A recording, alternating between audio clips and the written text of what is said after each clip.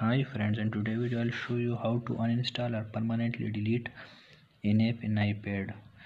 So you can see the different types of apps on my screen. I want to delete this one, PDF reader. So how will you delete it permanently? Just hold on this app for some time till this cross appears on every app.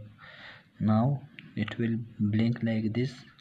When you click on the cross on this app, so it will give you a pop-up message, and in this message it will show you deleting this app will also delete its data, but any document or data stored in iCloud will not be deleted. So it's perfectly fine for me. I can delete it. I can click on the delete, so this app will permanently delete from this mobile. So I am pressing on the delete option.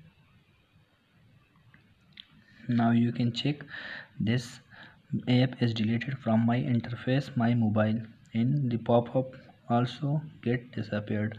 I want to delete another app, so I'll just click on it and hold it for some time.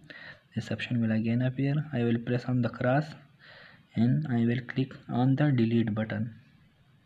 So this is how you can delete apps permanently from your iPad. Thank you.